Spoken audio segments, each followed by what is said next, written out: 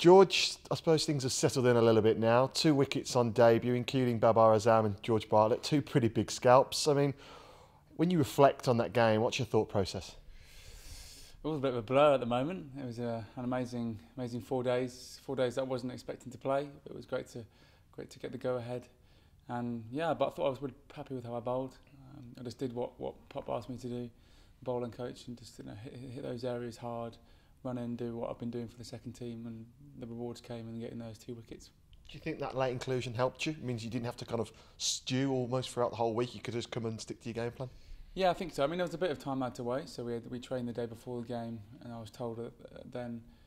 So then, for them to be told I had 24 hours to dwell on it and kind of get my head around that. But I stayed over with Robbie Yates that night, so we kind of chatted things through, and it was nice to have him there. But yeah, it was a whirlwind 24 hours. But once I got there, 9 o'clock on day one, it was I was ready to go.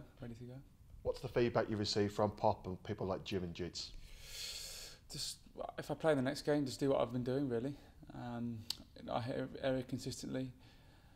Didn't give him many bad balls. Natural variation, and yeah, I think it was pretty positive. It was all pretty positive. Obviously, it wasn't great that we came out on the losing side, but against a good side in Somerset. So a lot of positives to take. Bowling better batters, almost world-class batters, and the likes of Babar, Azam. Learn from those experiences, and it was a great experience to bowl at him. Was it harder and tougher than you expected? No, if anything, I found it a bit easier just because the better the batter you bowl at, sometimes the better you bowl, and you know that you have to be on any loose deliveries and they're going to be casted to the boundary.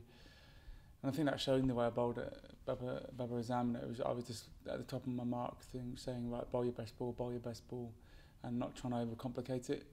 Whereas if I was bowling at maybe in the Birmingham League, I might have tried to do something different, and that's when the bad ball would have come. So keeping it real simple, bowl my best ball, and that prevailed really. That was nice. We spoke in Abu Dhabi at pre-season, and you spoke how you want to make your first class debut this season, but is it almost a bit of a surprise still that it's happened so soon? Yeah, for sure. Even though I said at the start of the season it would have been nice to make my debut, I didn't think it would happen. But yeah, the last 3 weeks have been an absolute whirlwind, amazing roller coaster.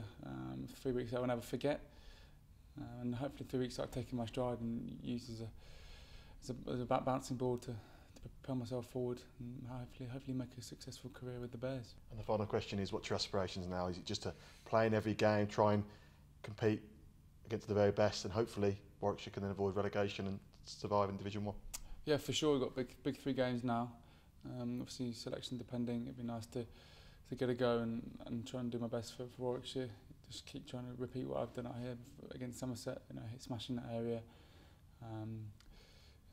Your best ball will be respected. You've got 3 big games.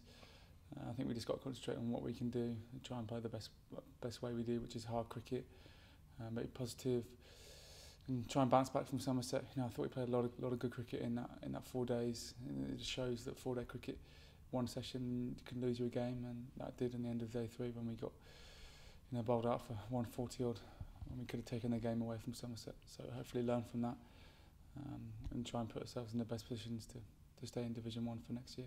But the lads aren't down, are they? You've had a couple of days off, you've come back, you've trained hard, you've worked hard. There seems to be a bit of a bounce in that changing room. Everyone's optimistic and excited for these 3 games. Yeah, I don't think you can approach them with too much negativity. You've got to be positive, you've got to go. That's when you play your best cricket, when you're relaxed.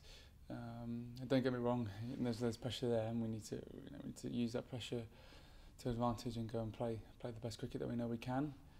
But yeah, it's a good place to be, the dressing room. Obviously, sitting second from bottom, nice to get a couple of wins and really have a bit of breathing space, and hopefully stay in Division 1 for next year, which will be nice.